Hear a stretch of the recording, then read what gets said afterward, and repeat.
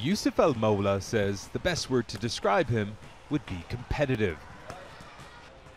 Several times a week, he comes to this basketball court in central Beirut to practice drills. He's part of a wheelchair basketball league and also takes part in marathons. Over the years, Yusuf has won dozens of medals and trophies and says his disability, which confines him to a wheelchair, has never stopped him from succeeding. I have challenged my disability and I have challenged the society I live in. I ask every person with a disability to fight and face these obstacles, because if we don't fight, we will die. Yusuf is part of the Lebanese Welfare Association for the Handicapped that campaigns for the rights of disabled people. According to government statistics, around 400,000 Lebanese live with disabilities, and although legislation has been passed to protect them, the laws are rarely enforced.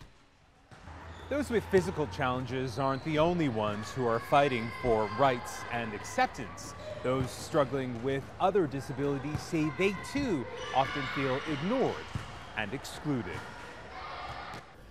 Charbel Abul Khalil works in administration at a high-end bathroom and kitchen design store in central Beirut.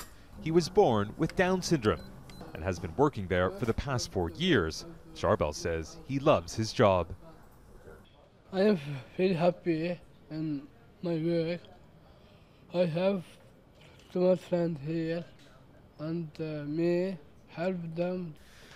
Habib Khoury runs the company. He says some of his staff were initially uncomfortable with the idea of having a colleague who is disabled, something he believes is common for most workplaces in Lebanon. But soon after Charbel started working there, attitudes began to change. Charbel is an asset for all of us.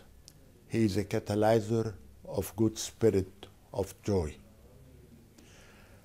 And we really feel great and grateful for Charbel that he is among us.